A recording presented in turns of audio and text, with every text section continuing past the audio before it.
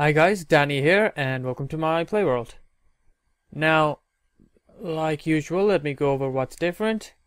As you can see, I've nearly emptied out the RotaryCraft room because I got myself a bigger room because, this is a very small place for such an awesome and extensive mod. What else? I have this redstone torch here for absolutely no reason. And yeah, actually everything else should be exactly the same. I have made one big change. You can see extra pipes going across the room. That's because, oh yeah, and the Arcane Guardian as well. You can see it in the minimap. There's like a square with a red, there's a red square with a question mark over there. That's where the Arcane Guardian is. Basically, I summoned it, and I was trying to find a good way to kill it, but I couldn't find a good way. If I went over there, flew around a bit and started attacking it, I could probably kill it, but it'll take me a good amount of time. So I'd rather keep it alive until I increase my Ars Magica level. As you can see, I'm level 17 right now. I made myself a couple of spells. Well, I think I just made myself one spell. Dig. That was not only to increase my magic level, making dig and just digging around is actually a very good way to increase your level. But it was also because I wanted to dig around a little bit without having a pickaxe on me all the time. What else? That's about it actually. Except for the biggest change. As you can see, I took away the hydrokinetic engine from there because I put it down here. Welcome to my RotaryCraft room. This is just a prototype. I literally just built this, and I haven't tested it at all. At all. Basically, it's a very interesting build. The water drops down here, creating energy with the hydrokinetic engine. I've already done that with the other one. But unlike before, where I used coils, I decided not to.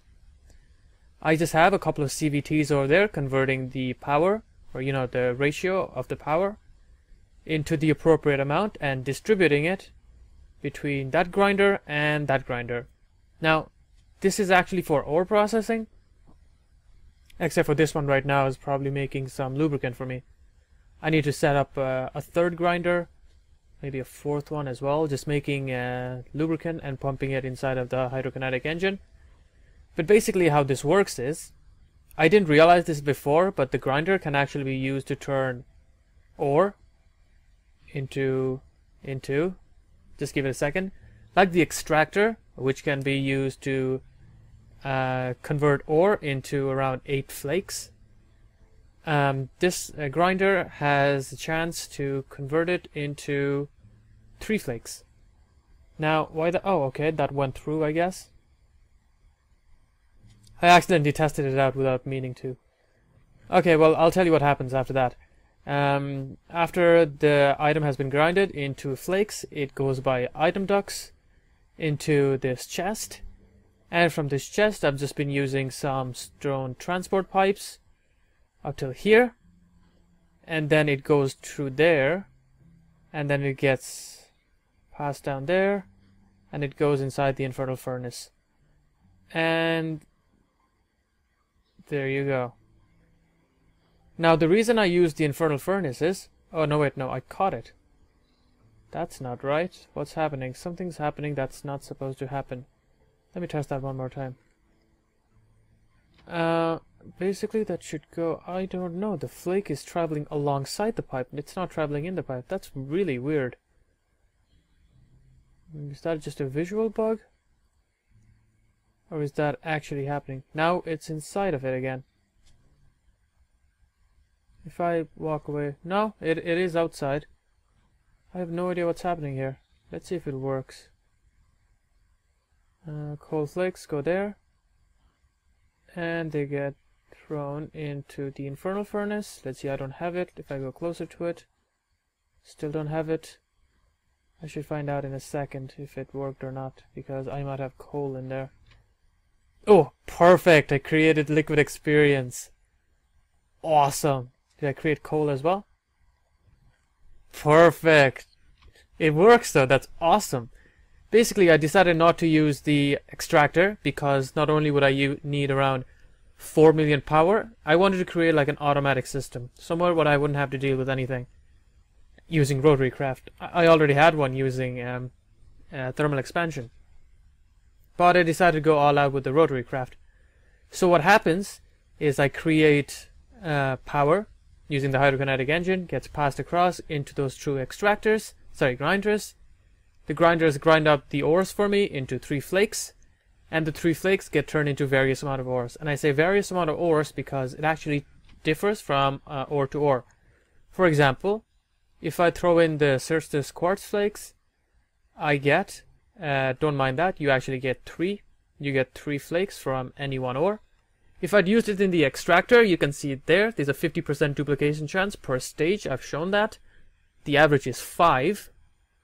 So what I did is, without all the hassle and without having to build another 6 hydrokinetic engines, I made, 3 instead of 2. Now yes, there is a method you can use with thermal expansion where you can use sand or sludge to create 3, but with this method, there's actually a chance to create more as well. And with the extractor, I'd have to fiddle around with different amounts of energy if I wanted to automate it completely. I'd need to produce, like I said, 4 million watts of power, which would be 8 of those hydrokinetic engines, and I just don't have the resources to build that right now. So what happens here is, the pipe over there connects to this chest here, and then it goes to these various grinders.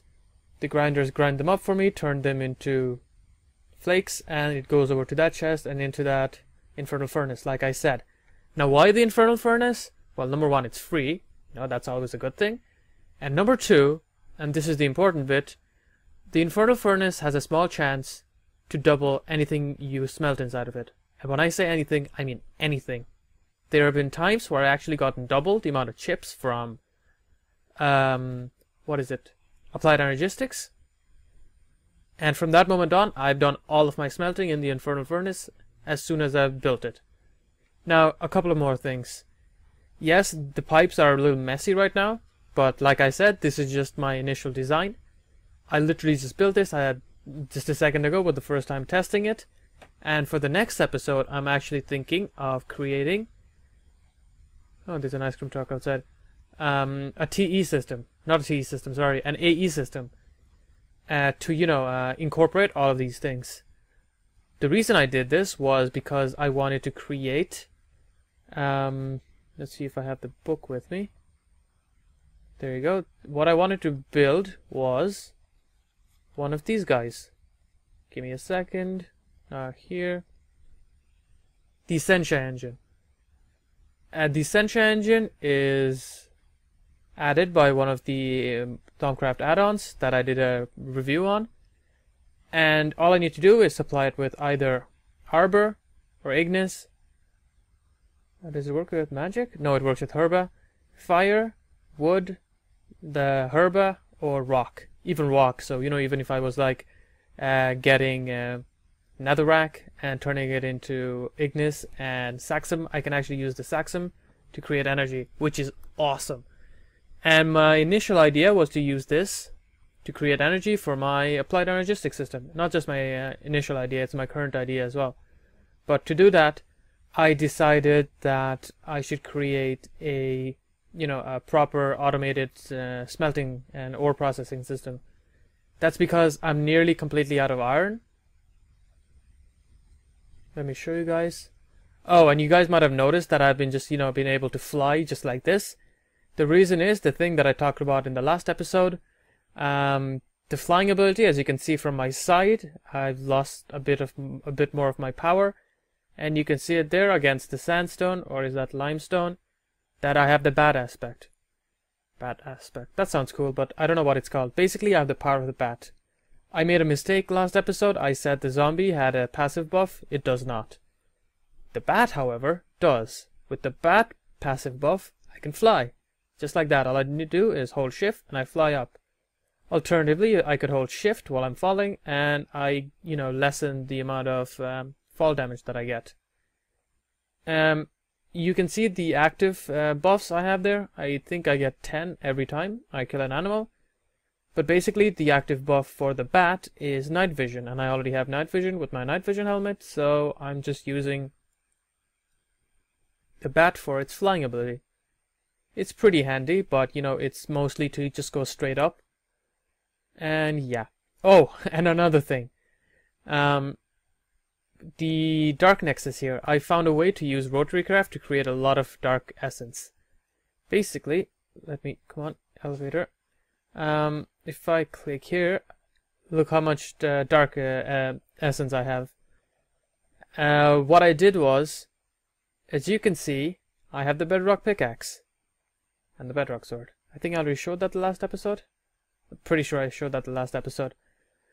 All I need to do is place a spawner on the ground, and or you know, just normal spawners. I asked Reika about this. This is you can change it in the configs, but I thought there was a skeleton in there.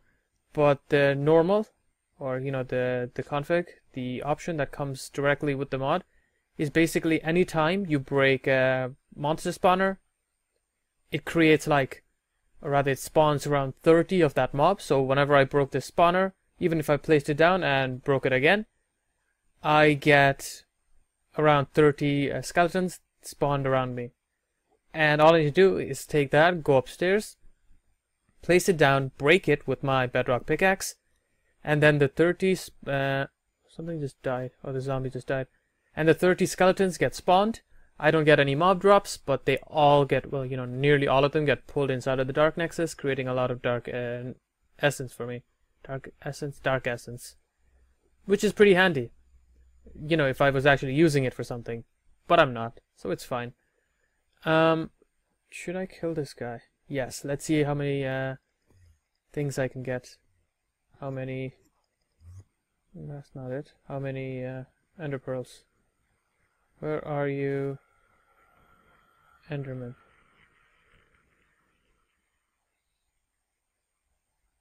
Did you give up? It's not like an Enderman to give up on fighting.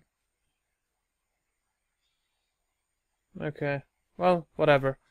Back into the hole. Okay. I should have a really good amount of lubricant inside of the hydrokinetic engine. I'm starting to lag more for some reason. Yeah. I think it's because of extra utilities. I have a save where I'm not using extra utilities. Or rather, I have a different Minecraft folder, .minecraft. And I don't lag at all, even when I'm recording. You can probably notice that in my review videos. I don't lag as hard as I do in the survival ones. I think it's because extra utilities. But I want to use extra utilities and the lag isn't that bad, so I think I'll just deal with it for now. Okay, what else? I think that's about it. Now, what I had planned for this episode was to create this system, and it actually filmed me making the system. But then I changed my mind so many times because I tried to use the seals from, what is it called? Atomic Exploration. I tried to use these seals. I could make the normal seals, but I couldn't make the chest binding seals, so that idea was scrapped. And then I decided to use ender chests to, you know, transport it here, and then I scrapped that idea. So after a while, it was just you know, random pieces of film, and didn't really make sense. Also, the video also got corrupted for some reason, so I was like, it's fine, I'll just create a new save altogether, even if it is just to test out my system.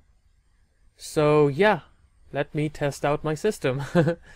This lubricant, okay, that has a good amount of lubricant, and because of the high speed, it's around 4096 radians per second. You can see that the operation time is 8.95 seconds, and that's actually not that bad because usually the grinder takes a lot more time. Let's see what the usual time is.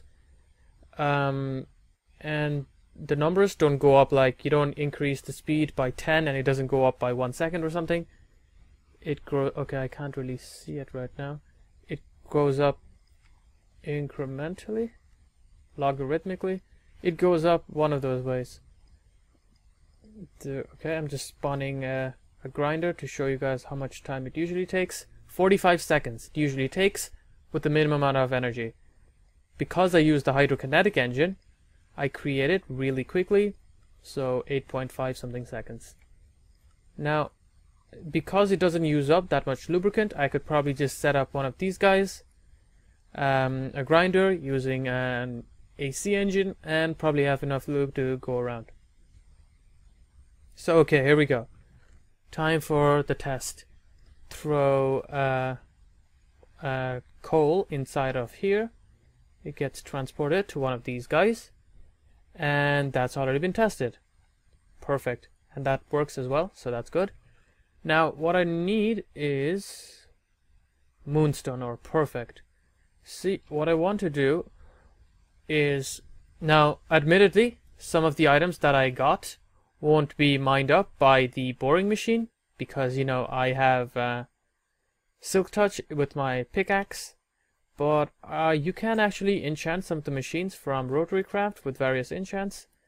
So I'm going to have to check if you can actually enchant a boring machine with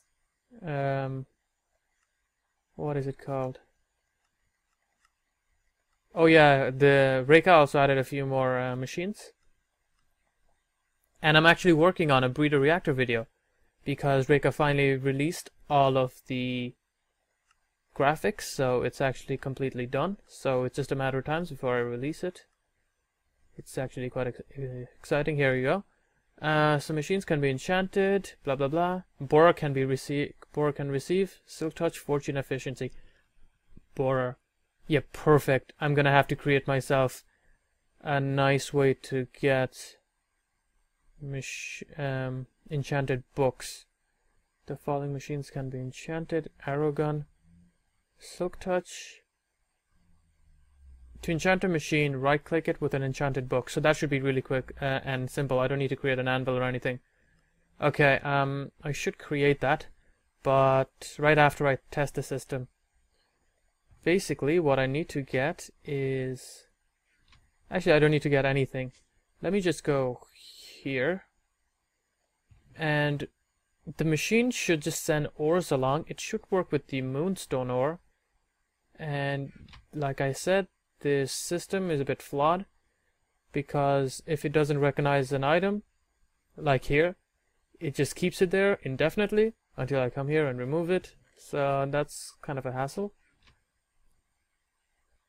But if I send items along, it should be quite simple. All I need to do is go over here, take the blue one, not the blue one, red one, this one, definitely take this one and add the moonstone ore to it. So let me just go here and right click, throw the moonstone ore just there, and place it back. Where was it? I think it was in the yellow place. Was it? Yeah. Okay, let's see if it works. Throw the moonstone ore, and it should travel along those way path.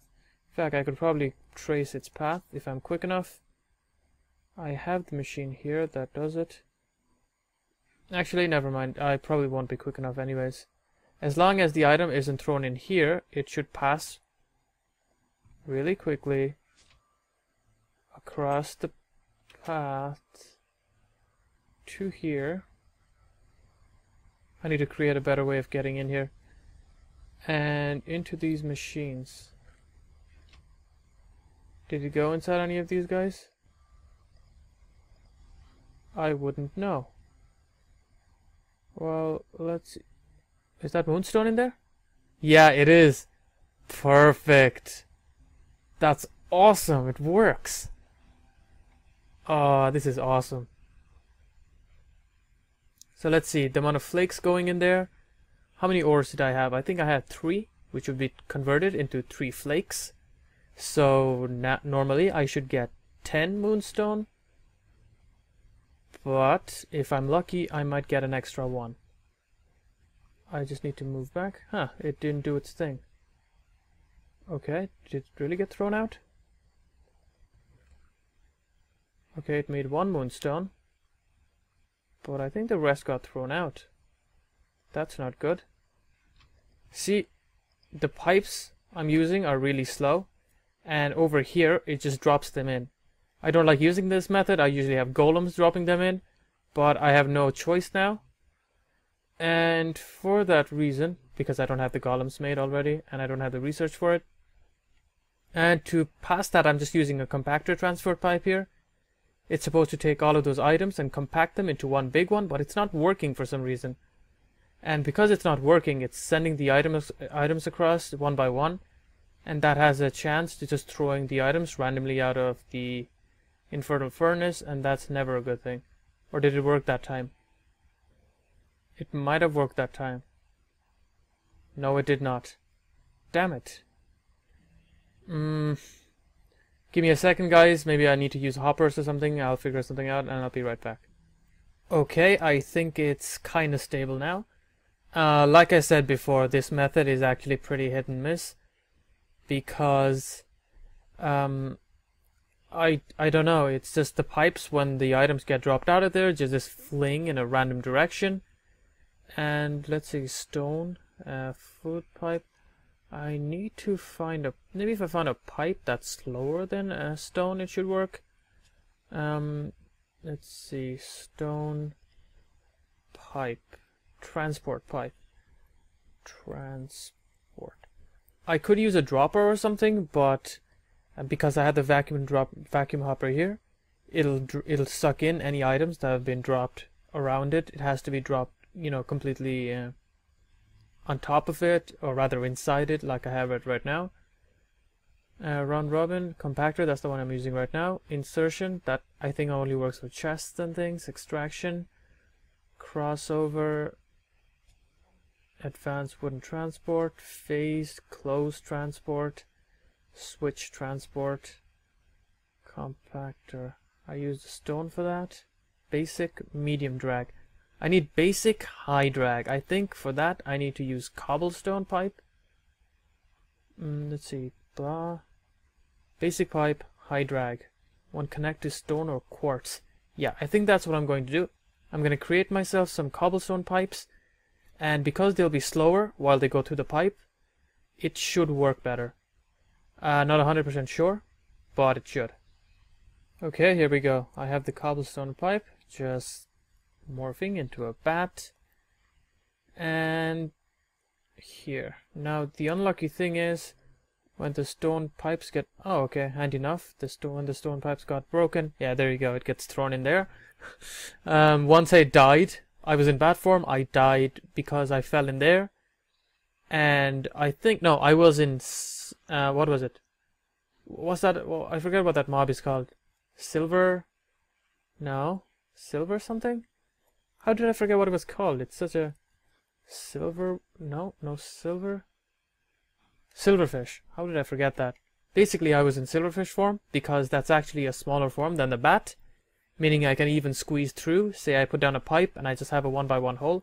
I can actually push through that. I'm pretty sure I could have pushed through here if I was a silverfish. And I fell in there. And the unlucky thing is, unlike the bat, the silverfish can't fly, so I died. But the funny thing is, I had a lot of ores in my inventory, and they all got smelted for me, which made me laugh. But yeah, random story aside, here we go. Stone pipe, yeah, I don't need it, I'll just throw it in there. Just lava anyways. There you go. Now the cobblestone transport pipe should be slower, meaning it shouldn't, you know, spaz out as much. There we go. Throw in a couple of iron flakes. And it goes up. Slowly. I don't mind the speed. If need be, I could use something. I could use a faster pipe, maybe a gold or an emerald. No, I think emerald is only for extraction. It goes to the pipe that pushes it all together. So instead of being 1x1, it goes as a group, you can see. And never mind the graphic bug. Okay. I don't know if it worked there or not. Same thing happened. Oh, we'll know in a second. If they start churning out iron bars, iron ingots, I'm done. Come on. What happened? What just happened? Did that not work? I don't even know. I wish it'll at least tell me if it didn't work or not. Okay, time for a proper test. I'm gonna throw in a whole, not a whole stack, but you know, it was a good amount. And I only have 64 iron flakes in there. So this is either going to work, or I'm going to have to create a new system. Maybe do a lot more research until I get golems and stuff. If this does work, I'll be sad I can set up my boring machine after I, you know, enchant it with Silk Touch. And maybe Fortune. No, I don't need Fortune if I have Silk Touch. Okay, it gets rounded up. It should be rounded up into stacks of 64, but since it is... Okay, it got thrown out. That's very unfortunate. It seems to work when it's one item at a time. No. Oh. It's giving me iron nuggets, meaning it worked. Totally worked. And there you go. Oh no, wait, no, I have the flakes in my hand. Okay, it partially worked, which is a good thing. Say I was using... anyways, that was the extra thing that I was talking about. It gives you extra nuggets. If you were making food, it would give you nuggets as well. But if you're using an item that doesn't have a nugget form, it would just give you, you know, one of the item. Did I create okay, just a tiny amount of XP. Now, this isn't a good system at all. I think I might need to create some golems. This is a really bad system, if anything else. I don't think I have any of the golems set up. I mean, researched. So, let's see, just the basic golem. That won't do. I don't really want to make two. 62. Did more get made? I think definitely more got made this time. So like I said, it's a really hit or miss kind of system. You either make it or you don't make it. You know what? I'll take it. I'll just throw these guys inside of the chest. And we'll see how much is made. Now, another cool thing about using this system is you can see the emerald ore flakes. So, you know, I get 3 emerald flakes out of 1 emerald ore. And same with the fire infused flakes. Now, here's something crazy about the fire infused flakes. With each fire infused flakes, I get, where is it? Fire infused flakes, redstone, there you go, I get 4 shards. Meaning, if I have 1 of the fire infused block, I get 3 of the flakes, and each of the flakes has a shard, meaning I get 12 shards from 1 ore, which is awesome. Okay, here we go. Throw these guys.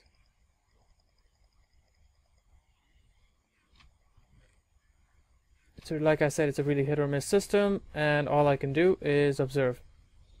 So I'll, you know, stay quite a bit of a distance away, and I'll be right back when it's all done, or when the whole thing breaks. Okay guys, it's nearly done.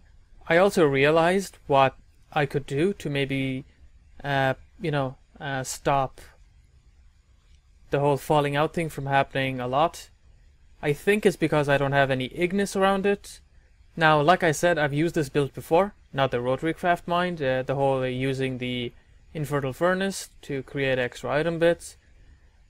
And I used the pipe method until I got the golems. I can see it just being flung out. And I think it's because I have a lack of ignis. Ignis makes it smelt faster, meaning the items will be drawn in faster. That might be the reason. Okay, so it's all done. Let me go closer and see how much it was made. Okay, well, a good chunk of the items were not made. Now, I don't know if the items are still being made as we speak, or whether they just got thrown randomly in a random direction. Well, okay, no, actually, I think the items are actually being made as we speak. So, what is it? Half of the iron flakes, none of the emerald. I'm pretty sure there were some redstone. A majority of the coal, the moonstone gem. You get items in gem form, just put them in your crafting table and you get it in the item form. And let's see, chimerite, getting a good amount of iron as well, and some extra iron nuggets. As you can see, I've already made 9. Okay, I've nearly made 2 extra ingots, which you might argue is nothing, but you know, it's better than nothing. And a leather? Why do I have a leather there? Did I accidentally put that in there, or did I get it? Well, there you go. It isn't a perfect method, but it works. And basically what I'm going to do for the next episode, set up a boring machine. No. I'm going to do that in the meantime. In the meantime, I'm going to create a boring machine, do a lot more research, get myself an Essentia engine, and, you know, some ignis. So I'm just going to start smelting some netherrack continuously, and maybe try to get the jars as well. And after that, I'll have a jar here. I'll have a jar powering the Essentia engine, or maybe I'll use Saxon for the Essentia engine. Either way. And after that, I think that's about it. And maybe get some golems as well. Create a... Ooh, that's a nice amount of experience collected. Either way, I like this method.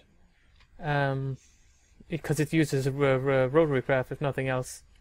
It's a bit difficult because I haven't actually seen any Let's Players actually create a proper system, and I have actually looked them up. Like I said, most of the people who are good with RotaryCraft, not a lot of them have YouTube channels, so I guess I'm here as a representative of them. Not bad. If I had an ignis, if I had some ignis here, it would go faster. In fact, for demonstration purposes, I think I'll just get myself one. If I hadn't done this, it would have done it in its normal speed, but just to make it a bit faster. Not a void chest. Sorry, void jar. Here we go. And ignis. Just to see how much actually did get made. Ignis. So, just like that. And we should see it speeding up. Quite a good speed, actually, if I remember correctly. There you go, iron bar. Iron bar. There you go, the speed is a lot better. So the item production will be a lot faster. Ooh, I've already created a good amount of iron.